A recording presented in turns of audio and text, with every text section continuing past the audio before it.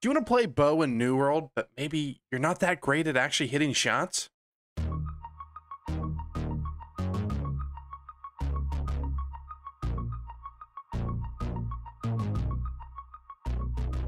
Or do you just want to learn how to play a bow build that's kind of beginner friendly and can be good in pretty much every aspect of the game?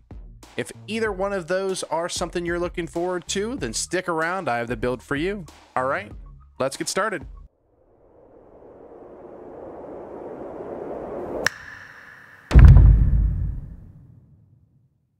All right, it is no shocker to anybody to let you guys know that I am not the best bow player in the world, but I still have some okay success with it, especially in group play and just having fun doing some PvE or PvP content. Well, this build is going to help you get better with the bow, but it's also going to give you a build that even if you suck at aiming, you're still going to be able to use and be extremely effective. All right, so let's talk about the build. First, we're going to talk about the bow, of course, because that is what this build is based off of. You saw the attributes there, but we'll go over those in a second. So we are going with the bow, and here's what the tree looks like. Now let's talk about a few points you can do and a few points I don't take. So first, we do want to get concussion because that headshot damage is really, really good. And let's be honest, that 50% chance to get your arrow back when you land a headshot. I go through a ton of arrows. I want that. But that's not why we take the perk. We're taking it for the 20% more damage. It's a really good 1-point passive. Now, a lot of people like to take the aim true and the opening strike. If you do, this is a great kind of gimmicky burst build. You're not going to be going all the skills and stuff I have here. If you do this, you're probably just going to go penetrating shot, evade shot, and maybe poison shot. And your build's going to look a little bit different. But the reason why we don't go here is because if you are really good at aiming, these aren't bad, because then you get a ton of damage. It is 50% more damage essentially on your first hit with this build, with this.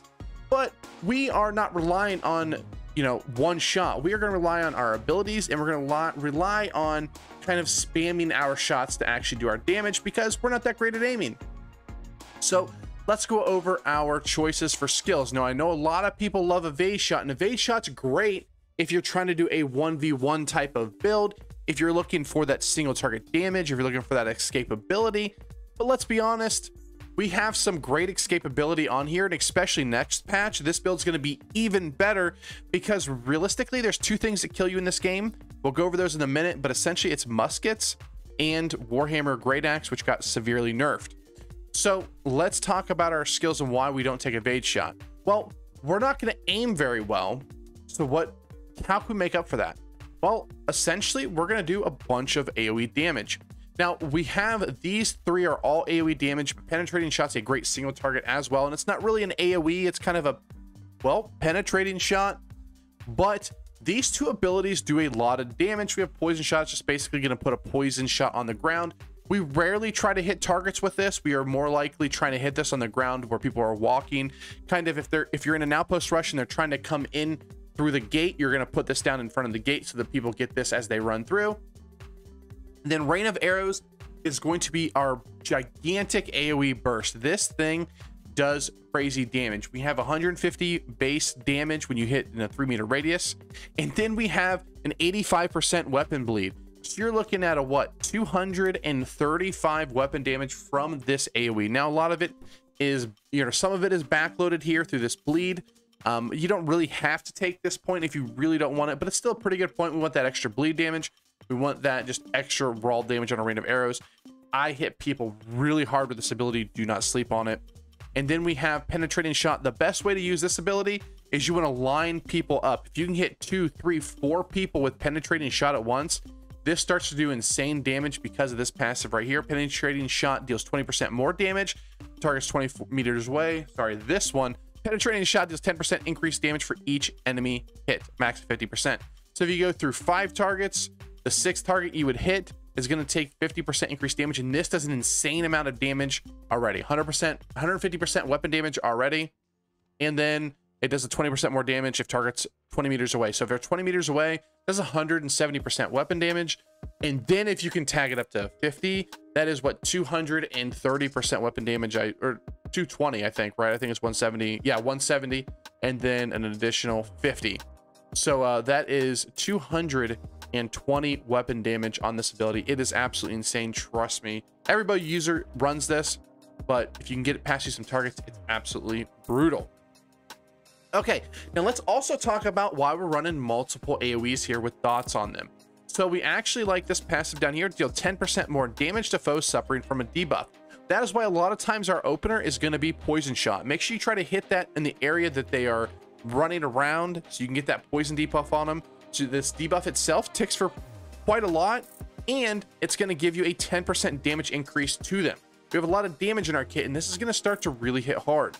Now, when it comes to this side of the tree, we're basically taking a bunch of speed here with Archer speed and dodge and weave. We're just going to be running as fast as possible. In next patch, there's no way a Great Axe player is ever going to catch us. And then we have evasive tactics, do 20% more damage for 5 seconds after dodging. We are dodging a massive amount with this build. So this is basically 20% increased damage to everything because we want to dodge every 5 seconds to keep our buff up to do just 20% more damage. Now, I'll let you go over here. The kind of play point here is Unbreakable Focus, receive 10% less damage while aiming, but we're not going to be aiming down sights a lot. But what we do a lot is we'll just do like a little quick shot here. You don't have to do this jumping animation. I started doing it recently. I noticed a lot of people that are doing it. You don't have to. If you want to jump shot, you can just do like your right click shoot and then jump, and then you can turn it into a dodge roll too. If you guys want to see a video about jump shooting, I can put it in y'all can make one for you, but I'm not that great at it. But it is something that I've started to do a little bit, and it has helped me a little bit for survivability and just kind of movement. But that is something you do not have to do at all for this build. It's good, but don't worry about it. Then other than that, we got some, when you land a headshot, heal yourself, because we just need passives. I mean, you want to take this point out and where's it at? This point out, you can get these two, but like I said, unless you're really good at aiming, don't take these 2 points. It's really just a gimmick, and it's not that great. I mean, it's great if you can land it, but if you miss your shots, we don't take this, and we're doing a dummy proof build here. So we got the rest of the points here. We're not going to go over them. It's just a ton of damage. We're far away. We're going to do a ton of damage. All right, next, let's talk about our second weapon, and that is going to be the rapier. Now, I did originally go with the spear. We played the spear for a while. This is kind of the build I had for my spear, if you want to try that out. Now, we do have 2 points missing, and I think the 2 points I was going to take was critical chance here. We know not a bleeding target. We wanted the down. Increased damage with knockdown target, and gain fortify after successful heavy attacks. No. We wanted human regeneration rate is 30% when your stamina is below 50%. That's good. You can really take whatever you want, but the big one here is taking the 25% damage to down targets. You can run this build. I'll let you look at it here. This is pretty good build. We don't really take this. We have a lot of CC between these two, and you can light attack in between, but that's not what we're doing here. We are going rapier. Now, I originally didn't like this weapon. Thought it was okay, but man, the more and more you play with it, the better off you are. And because we're going a dummy proof bow build, and what we're doing here is we're just going to try to stay in bow as much as possible. Now, I do get kills with the rapier because it is a lot of fun. When you get a Great Axe user on you, it's kind of the only way to kill them. When you can out-kite them if you get really good, but like I said, we're not that great at the bow build. So this is kind of what we came up with. You can get rid of a few other things, but I like to deal 10% more damage when your target has greater than 50% health. Gives us a nice big burst damage. You can go into things like deal 5% more damage to your target with rapier bleed. Doesn't really do anything, or reduce our rapier cooldowns by 1% on any hit, which is really cool, but it's okay. A lot of people will take that instead of I believe it's this passive right here, gain haste.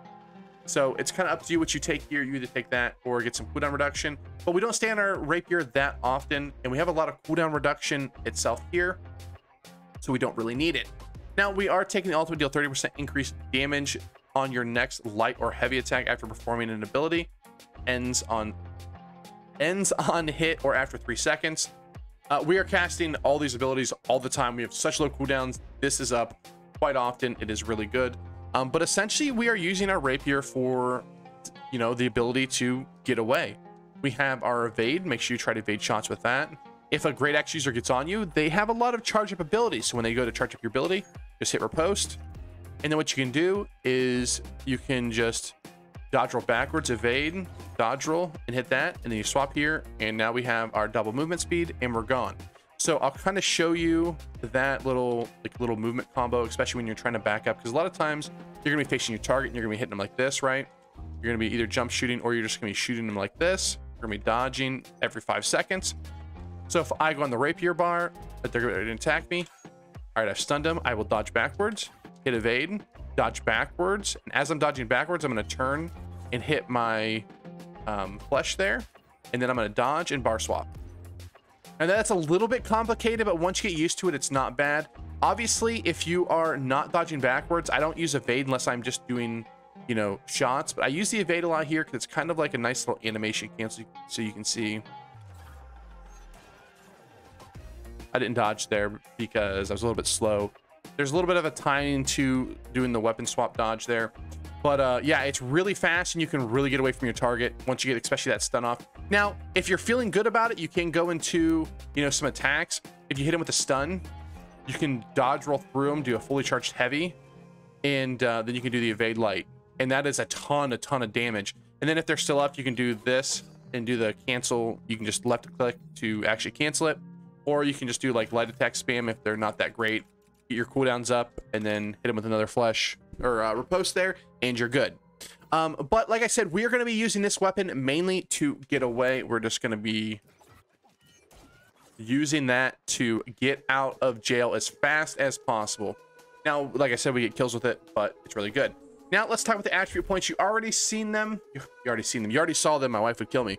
But we have 385 in dex, 56 in con. You don't need the 56. It's just kind of how my gear laid out. We have 56 in con, but we want the 50 con passive, and we're putting the rest into dexterity because the bow scales really well with dexterity. Now, if you're feeling a little bit squishy and you want to go the more tanky route, you can drop 50 points out of dex and put them into con, or you can go with medium armor. Medium armor is a very viable build, especially if you want to go heavier into the melee side. We're going to have like some maybe double melee cool builds coming up, maybe like rapier spear, maybe hatchet spear. We're going to have a few builds like that coming up.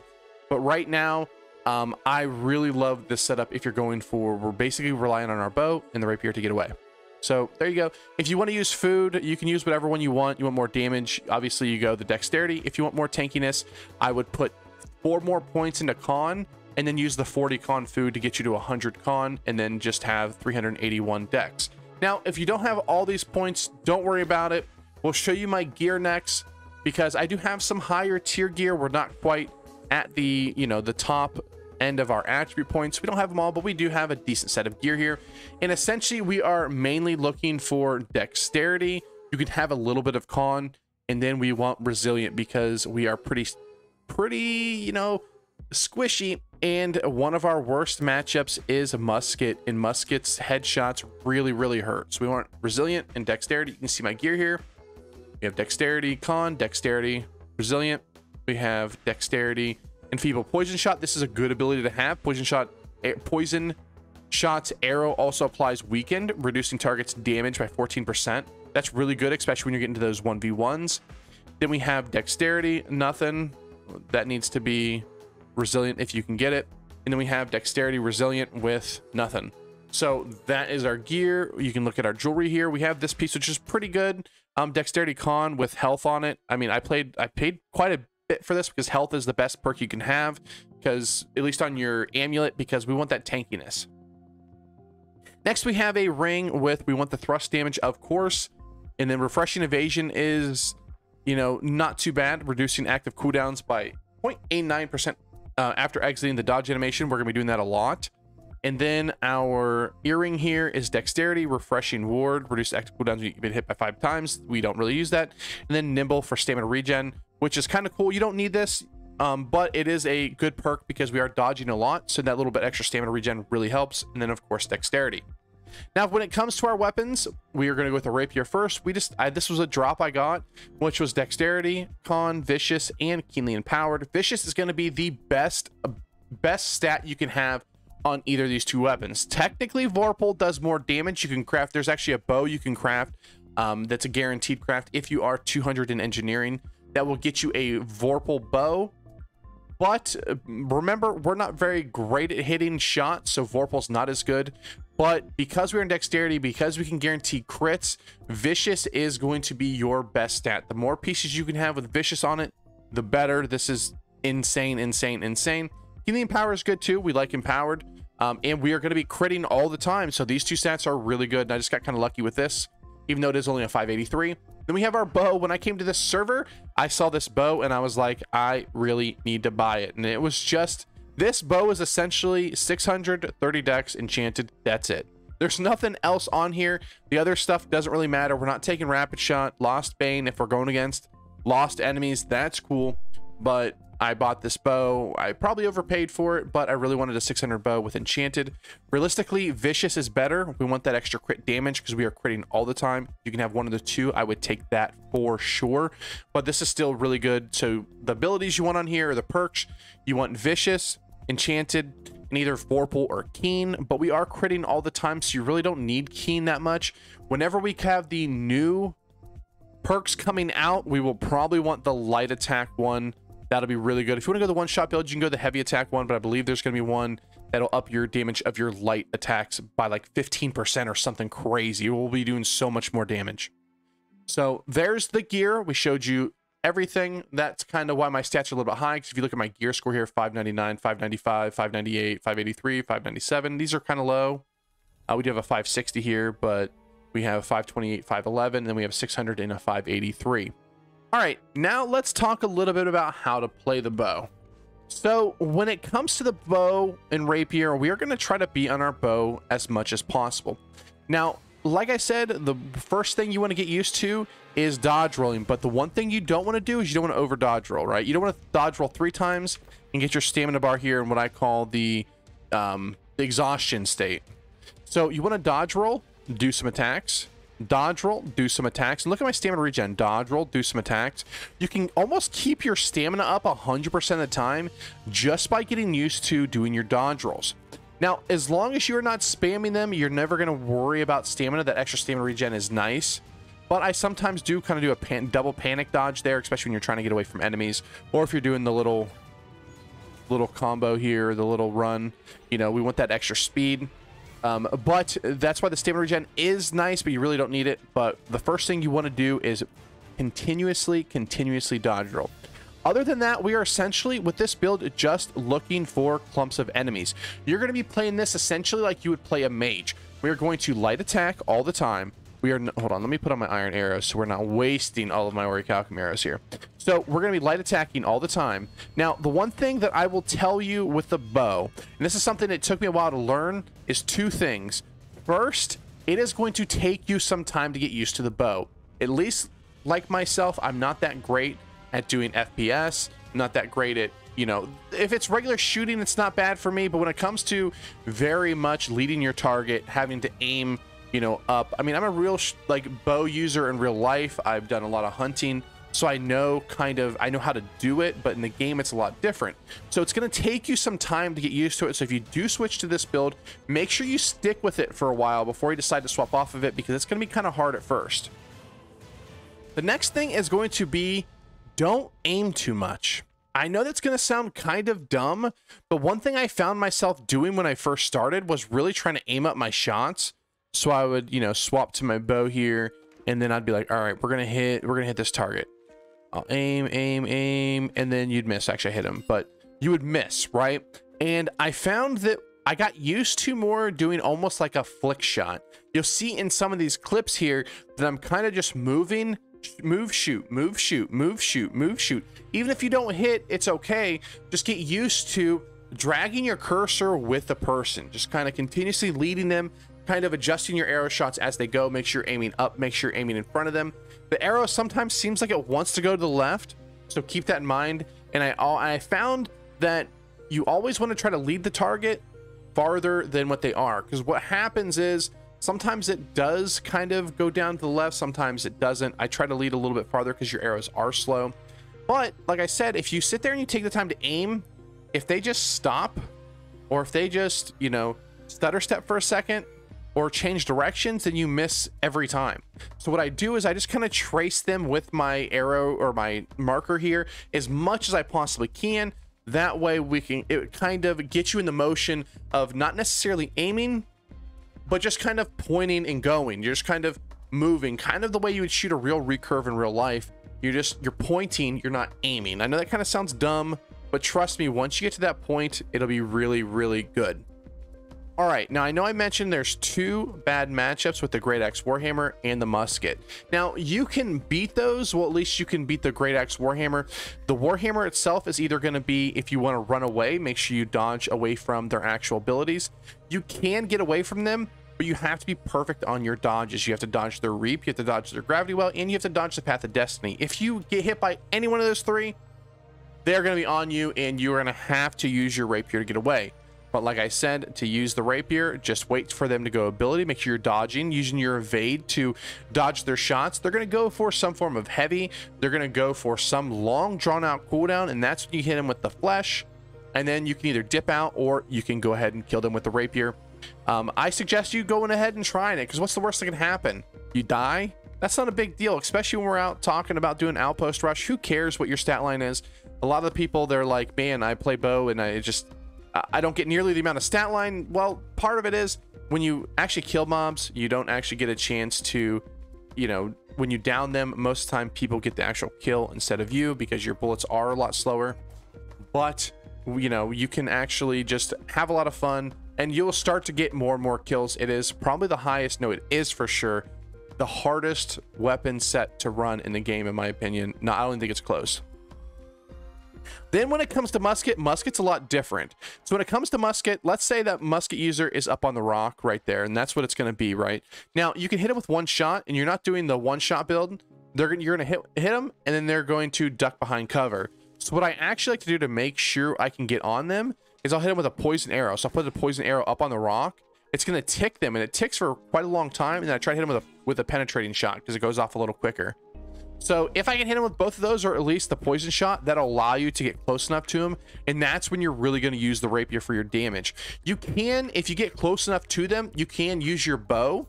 And I have before, but if the musket is quite a bit away, if they're not kind of within the 15-meter mark, it's really hard to kill a musket player because their bullets are so quick that once you hit them once, your bullets are so easy to dodge, your arrows, when you're actually, you know, far enough away from the target where they can see them coming and they can just dodge it. So that's how I play the musket. The big thing is just getting yourself in a position where you can't get hit by musket players. Make sure you're dodging. You'll start seeing them fly by your face because they love bow users because you are typically really squishy. All right, guys, that's kind of the build. I know this is going to go for a little bit longer than my last build video, but there's a lot to kind of talk about here. You saw some clips of me, you know, missing. You saw some clips of me kind of helping you out. Let me know what you think of this in the comment section down below. There's going to be some PvP clips here after this is all said and done. I know you guys really enjoy those. I know you guys have been enjoying the builds. If you didn't know, we're going to be kind of going on to a schedule of Monday, Tuesday, Thursday, Friday for our upload schedule. We haven't quite nailed the exact time each one of them are going to go up, but if there's anything extra, we'll be putting more stuff up on the YouTube channel. We do have some more stuff. I actually wanted to get you guys a video about every cosmetic that is coming out in the next update, the winter event. But unfortunately, New World, when I was on the PTR, I could not see my Azoth files, so I couldn't continue doing my quest. I actually had like 5 or 6 pieces bought already, and I could actually buy a couple, like 2 more. So I wasn't that far off it, but it would take, man, it would take probably 15-16 hours just to get it. And I don't even know if that's something you guys would want to see. Let me know in the comment section down below if in the future that is something you'll want to see, because by the time this comes out, I probably won't have time to do it. All right, guys, thanks for watching. I hope you enjoyed these PvP clips. Like, comment, subscribe, all that good stuff, and I'll see you next time.